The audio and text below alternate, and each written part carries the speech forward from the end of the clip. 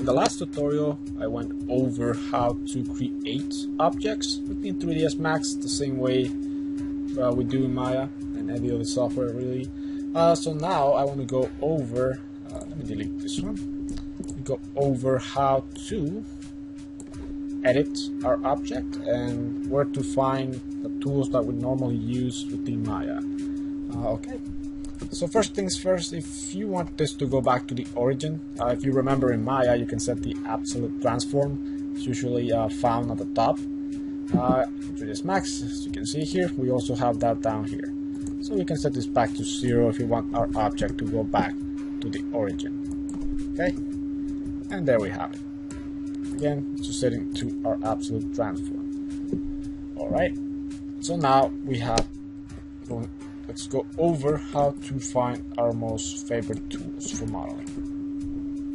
So in 3ds Max, it's slightly different than Maya when it comes to editing your object. So you may know in Maya you can just create an object and right away start editing that object.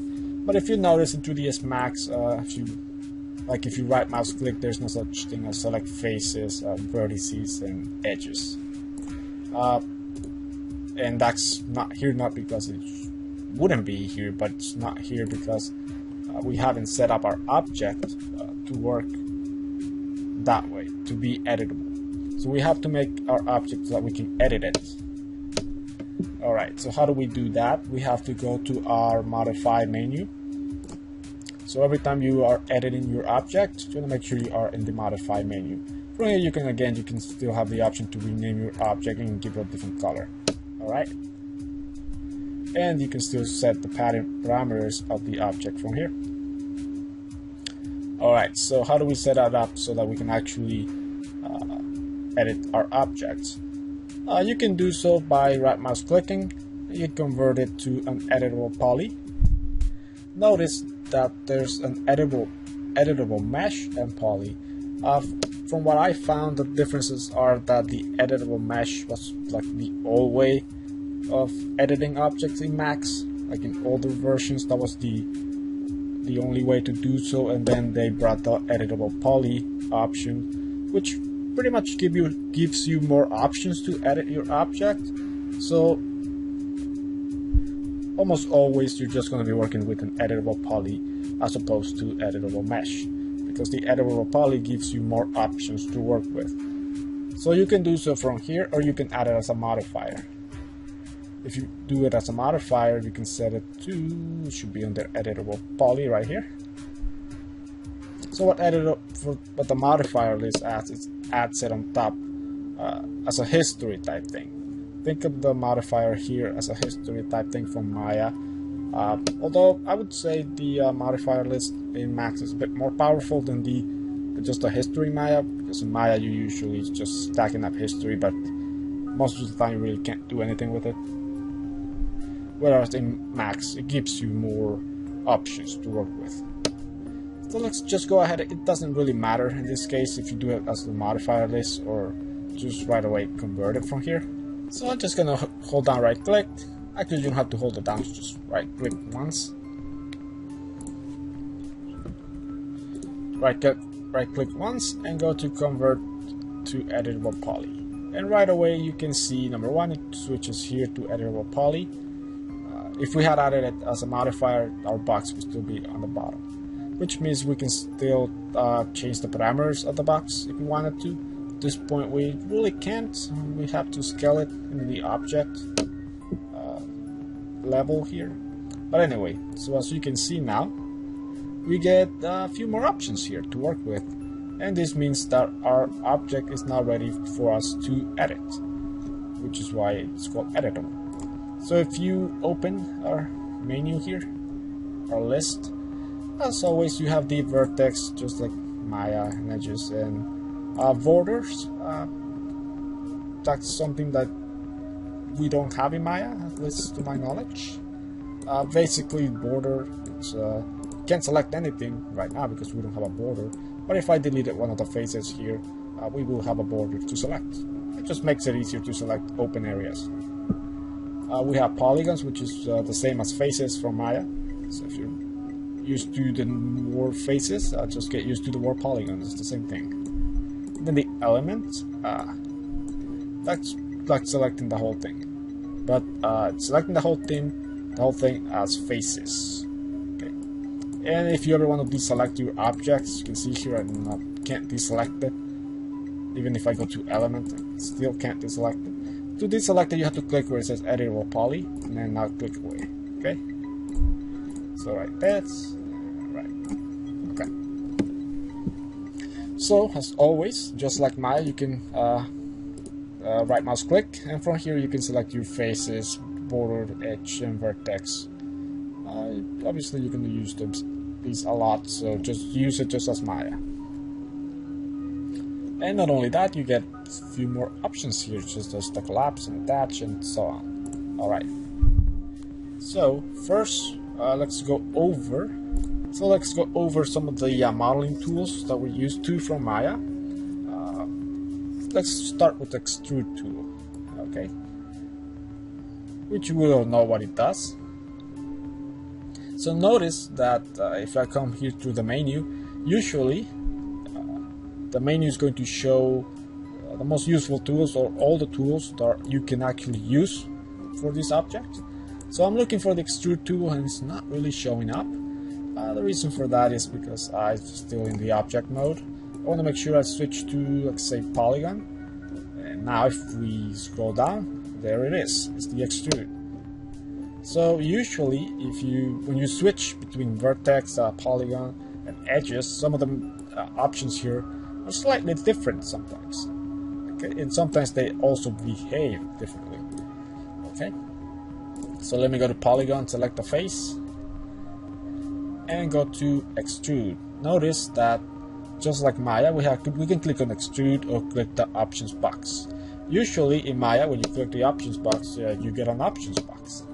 But when you do so in 3ds Max, let's do that. You normally just get this little menu here, which I actually really like. And also the last set for the last settings that you use. So in this case, I had it like a 10, an extrude of 10. So just click on the arrow and you can decide how much to extrude this thing. Again, it's just like Maya. Also, we have the options to do it as, whoops. Select it again. Okay. We have the option to do it as a group, as a local, normal, or by polygon. By polygon means that's when you deselect where it says keep faces together in Maya. That's how you do it in polygon. Actually, let me show you. So let's click OK. Now let me select 2 faces. Oops. Okay. Next, go to the extrude menu, and now I'm going to select by polygon. Okay. Scale these.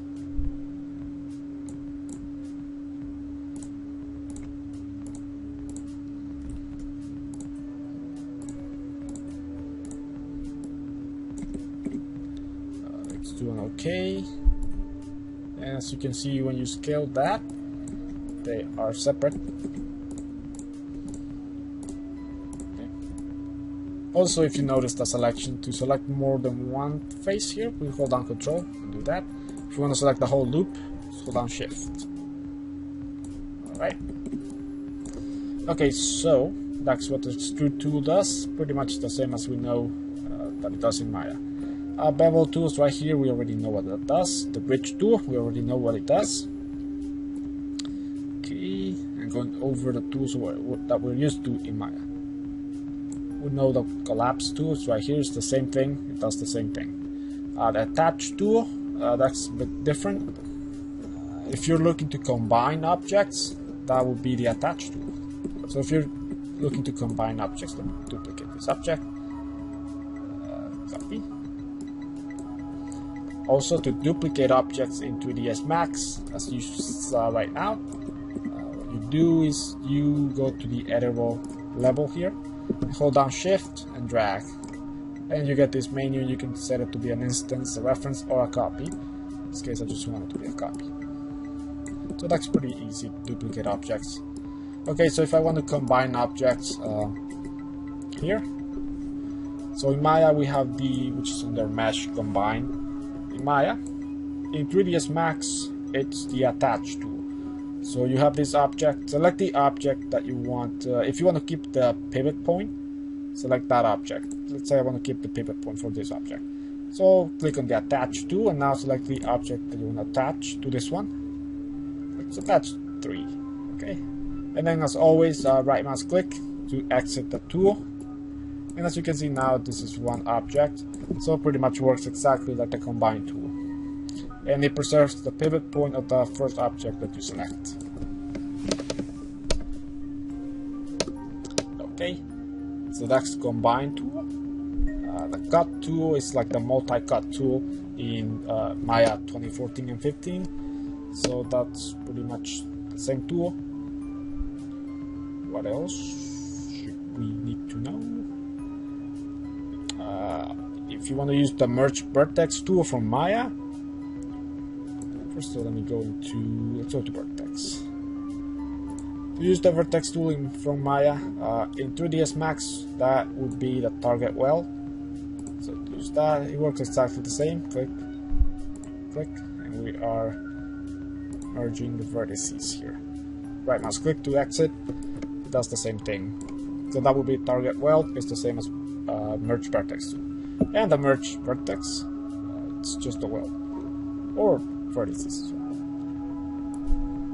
Okay, connect, same as Maya. Select the vertices that we want to connect, this one and this one.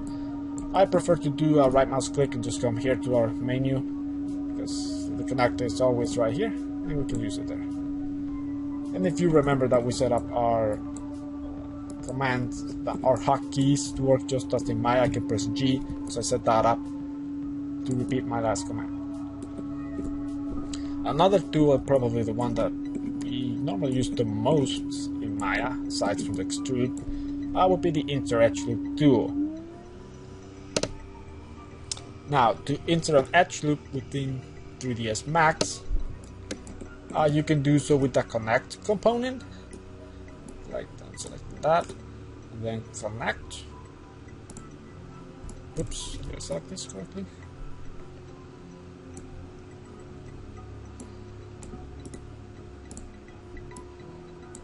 Okay, yeah, it's right there. So we select, so we have an edge loop there. So that's the easiest way to insert an edge loop. If you want to do it more interactively, like we're used to in Maya, okay, we have to go elsewhere, which is not here. Okay, this is one of the instances where we actually go somewhere else. So to do that, okay, we have to go to, make sure you're under the modeling area there, and we want to use the Swift Loop tool. Okay, and it's really nice that it shows you exactly how to use it and what keys to use. So click that one, and as you can see, we can interactively insert an edge loop, just like we're used to in Maya. Notice though that this is an edge loop. In Maya, you can usually insert edge loops this way, even for planes. But in 3ds Max, you can only do it for 3-dimensional models, not just a plane. Also, speaking of planes, when it comes to extruding edges, let me go ahead and select the face here, delete it. When it comes to extruding edges in 3ds Max, in Maya we're used to just using the extrude tool. If we go to the extrude tool in 3ds Max, try that. It usually doesn't work very well trying to use the extrude tool for an edge in 3ds Max, as we can see here. So we usually stay away from using the extrude tool for edges. If you want to extrude edges, you normally, and this is why we set up our keyboard shortcuts manually instead of just using the Maya previously, the previous lessons, or else this is not going to work. So we hold down Shift and drag, Shift and drag, and this is pretty much how we extrude edges, which is pretty much in 3ds Max we call it extend tool rather than extruding, which can also be found under our modeling here. I believe it's on the freeform, and I believe it's the stand tool. Okay, so that's pretty much how you extrude edges in Max instead of using the extrude tool like we're used to in Maya.